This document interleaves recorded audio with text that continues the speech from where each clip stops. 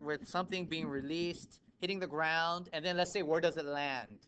We'll make something like that up, okay? So I have here a ball right here with some mass, and I have here an angle. Do you care what the angle is, or do you want me to make it like kind of complicated, like a 30-degree angle?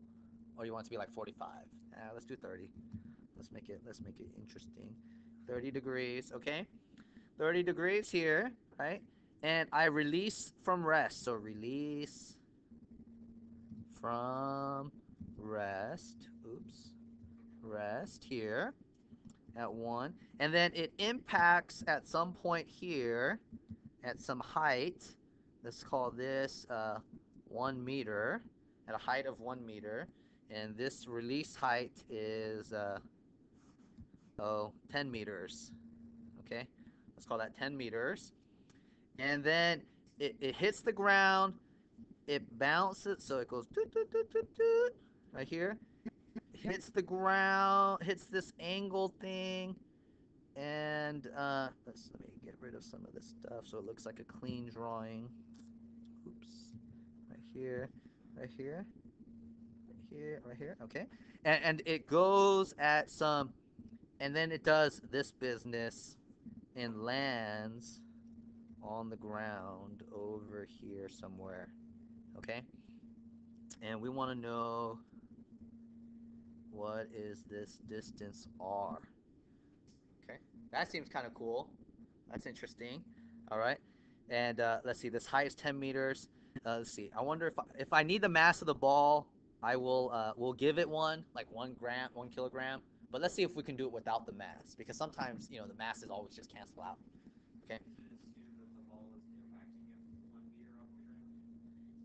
Yeah, I'm giving that. Yeah, 1 meter off the ground, hitting this incline at 1 meters off the ground. Okay.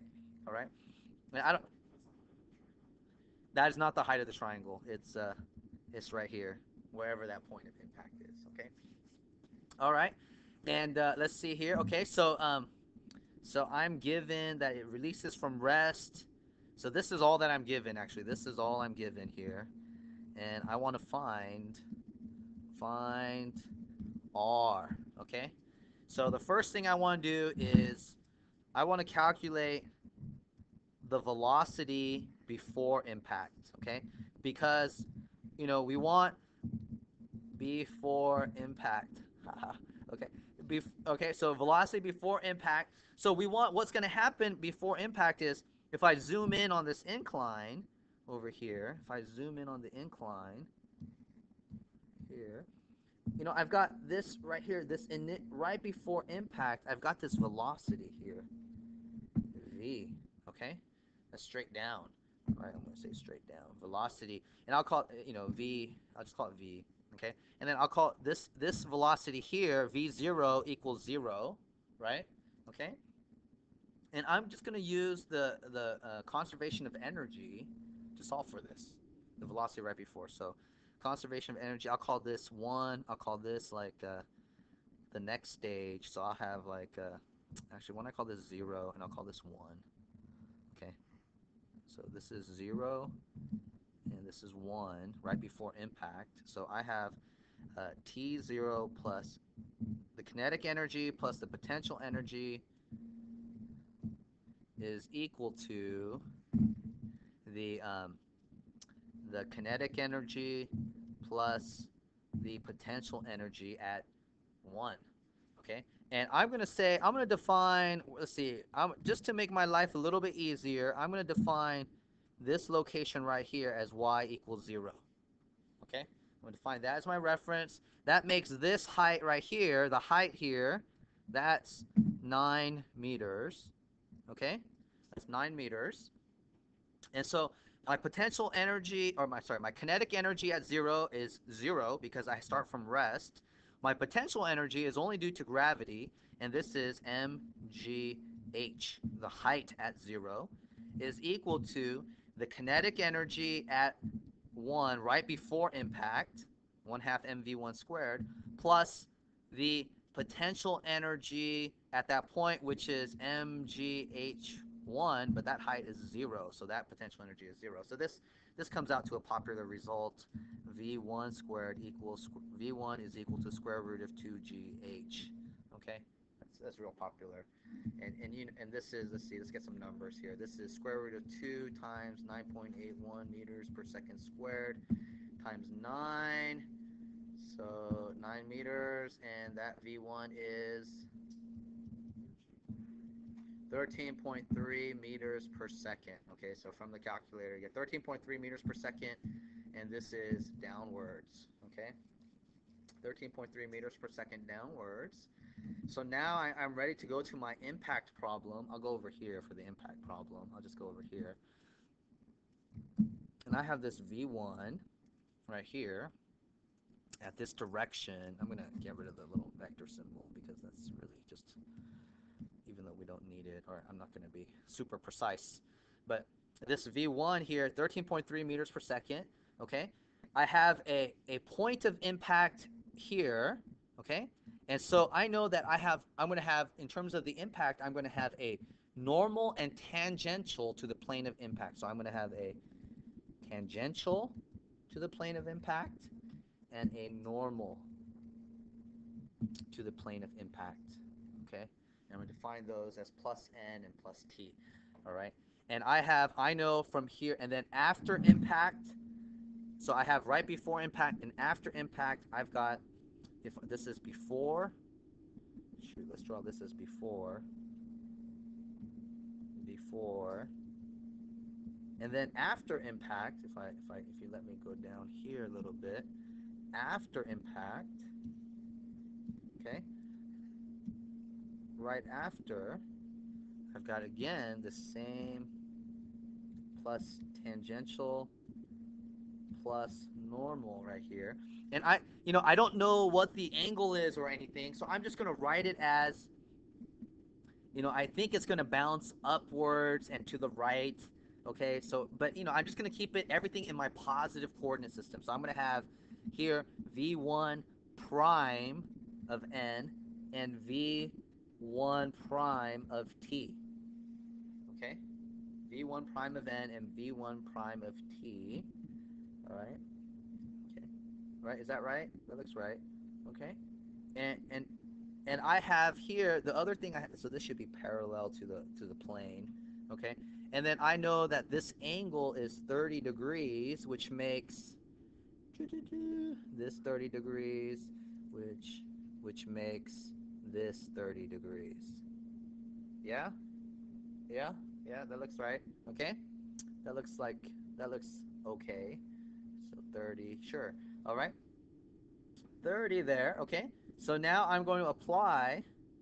So now I have my impact problem. Oh, and I need some space for equations. Shoot, I should have drawn this drawing like over here on the left. But I'm going to apply some equations. Now, I have, for sure, in the t component, because there's no external forces exchanged, right, between the plane and the ball, what's conserved? Momentum is conserved in the t direction, so I know that in the t direction, m1 v1 t is equal to mv1 prime t. Okay, so so I know this, so I can break this up into its t component, which would be here. This would be v1 t, and then my normal component here would be v1n. So this tells me that essentially, because the masses cancel, v1t is equal to v1 prime of t, which is equal to v1 sine of 30 degrees. And the sine of 30 is that 1/2 or square root 3 over 2? Shoot, I always forget. I always forget. It's a half. Yay! So here, this is just going to be 13.3 meters per second divided by 2, which is something like 6.65. Yeah, 6.65 meters per second. Okay. All right, V1t. And then in the n direction, I can't conserve momentum of the system because I can't get a grasp of like hitting this incline and the earth, right? I just can't. I just can't. So the only thing I have, oh, I need a coefficient of restitution. So that's something that's missing. Okay. All right. So let's say that let's go back here, and let's say another given component here would be that the coefficient of restitution is equal to, let's say, 0.8. Okay. Let's say E is equal to 0.8. And in the n direction, then we have this coefficient of restitution, E. So in the n direction, we would apply this coefficient of restitution equation. And this is, I would have E is equal to V1 prime n minus some other particle, we'll call that V0 prime of n over V0 prime of n, V0, oops, of before impact, V0 of n minus V1 of n, okay? So essentially the relative velocities after impact and the relative velocity before impact of the particles that are colliding. But in this case, because the plane and the Earth is not, as for us, is not moving with respect to this, so this is 0 and this is 0, and then we would have here V1 prime of n is just V1 prime of n over V minus, oops, over negative of V1 prime of n. And here, oops, let's go back over here, this V1 prime of n, oh, my bad, I'm sorry, V1's, oh, I messed up. Oh no, V1's of n, V1 of n, this V1 of n, wow, this is a long example. V1 of n is just V1 cosine of 30 degrees, okay? And this is in the negative n direction, so we're going to have to write minus V1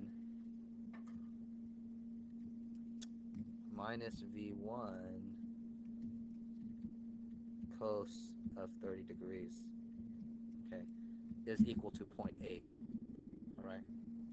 And that's just going to tell me that V1 prime of n is equal to, V1 prime of n is equal to 0.8 times V1 cosine of 30 degrees, so 13.3 meters per second times the cosine of 30, which I believe is the square root of 3 over 2, okay?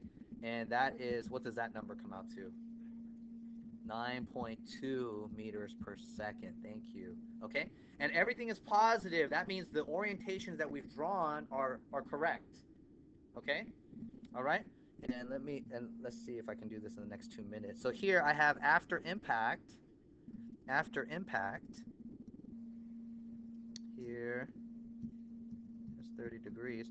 I have the V1 prime of n here, and V1 prime of t, which is 6.65 meters per second, and this is 9.2 meters per second, right? And I can define a vector here of these two, which would be like this, right? And hopefully it's not, and then I would want to find, I would know the angle here. You know, let me draw this a little bit better so that you can see it, and then I'll stop this video. In fact, here